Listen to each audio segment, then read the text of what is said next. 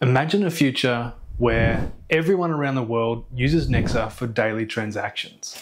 This isn't just a dream, it's a carefully calculated plan we're implementing, built on a proven model. Welcome to episode 2 of the No Nexa series. I'm Dave, and today I'm going to talk to you about the tokenomics of Nexa and how they're strategically designed for utility and massive exponential growth.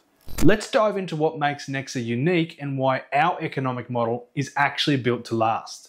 Nexa's tokenomics are modeled after Bitcoin, ensuring a robust and reliable foundation. Nexa has the same maximum supply as Bitcoin, which is 2.1 quadrillion Satoshi, but the difference lies in how many Satoshi comprise a coin. In Bitcoin, 100 million Satoshi are needed to constitute a whole coin, for a maximum of 21 million coins. In Nexa, however, only 100 Satoshi are needed, totaling a maximum of 21 trillion coins. Our release schedule is meticulously planned, ensuring that the max supply will not be reached for 140 years. And this ensures that there will be enough supply to support the global economy even when all 8 billion people on the planet are using it. We're here to aid a future where financial freedom is synonymous with human rights, where every individual can transact without constraints or limitations.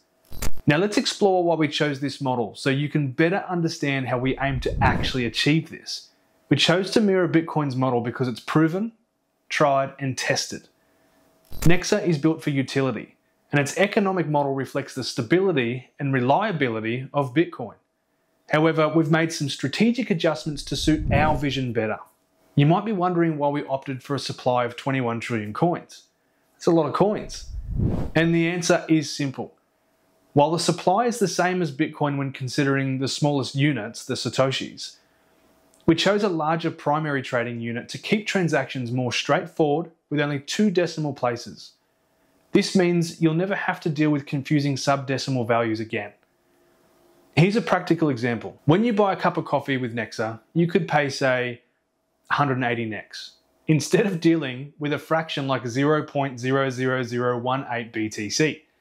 This decision keeps Nexa transaction user-friendly and aligns them more closely with traditional fiat currency practices. Here's a breakdown of the key metrics and the schedule. Our supply mirrors Bitcoin's with regular halving events occurring every 4 years, reducing the rewards over time. Now, this approach ensures a stable and controlled release of tokens, supporting long-term growth and sustainability. Nexa is more than just a cryptocurrency. It's a financial blockchain designed to facilitate a new digital economy.